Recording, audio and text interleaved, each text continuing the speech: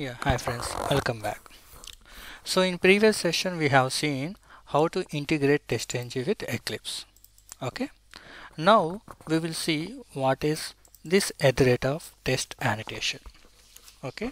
Why we need to use this of test annotation.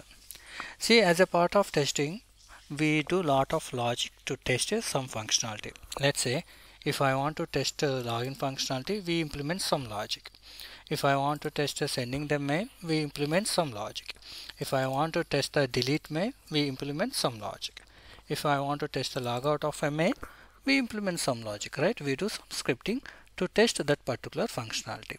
So what we do here is we include our logic as a test.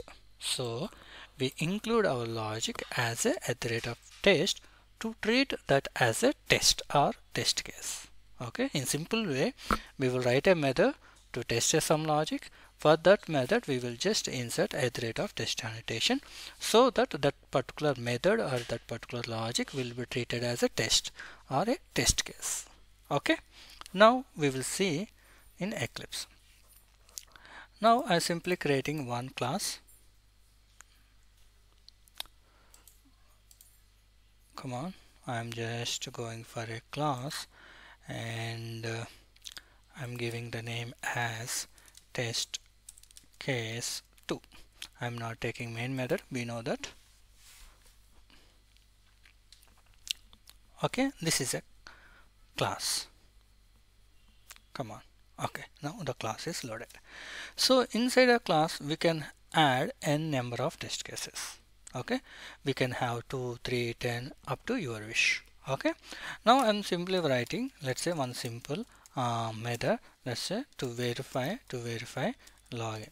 Okay, so this is a method which I just given or create to verify the login functionality. Let's say opening the browsers, giving the username, password, clicking on the login button and cross checking are I'm logged in or not. Let's say that is a something like how you tested a UI, or that is how we need to add a Selenium script here. Okay, for time being I'm simply giving the system.out.println. Okay, so I'm simply saying verify login. Let's say I'm verified this. Cool. Okay, so this is my logic. Now I added my logic inside a method. Now what I will do is I will add at the rate of test annotation. Okay, so that I will treat this particular method as a test. So this is my test case now. Okay, like that we can have multiple number of test cases inside a class. Okay, now let's say I'm just adding one more test here, public void, and we thought couple of functionalities, right? Let's say send mail. Okay, so this is some other logic I'm just planning to implement, and let's say we do some print out and verified sent mail. Now I'm just treating it as a test by giving the annotation at the rate of test. Okay, like that we can have a couple of things. Now let's have one more thing. So now straight away I'm just giving the first annotation, then I'm giving the method. Okay, public dot let's say delete mail. So like that we can add couple of test cases inside our class. Clear? So now let's execute this. Now I'm simply running my class.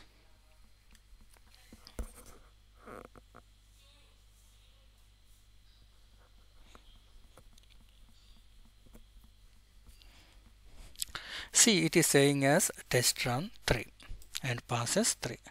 Now first make sure that what is this test run. Okay, test run is nothing but a executing your test. Your test is nothing but your at the rate of test annotated method. Okay, so don't confuse you here. You are executed only one class, but it is saying as a 3 runs, nothing but you have executed 3 tests here. 1, 2 and 3 tests.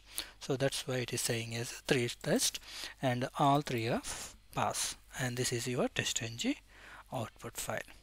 Okay, and even you can see it generated report also. Let's say I'm just opening as a generated report as a browser. See here 3 are pass.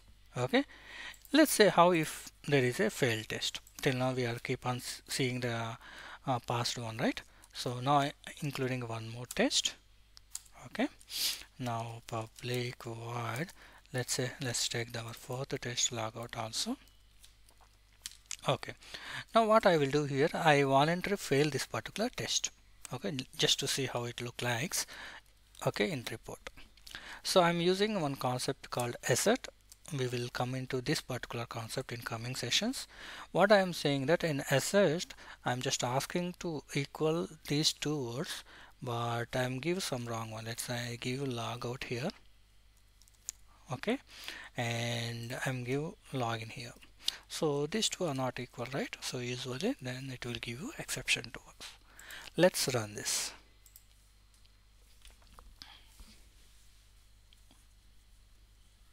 Cool. So see here, it is saying the 3 as a pass and 1 is a failure.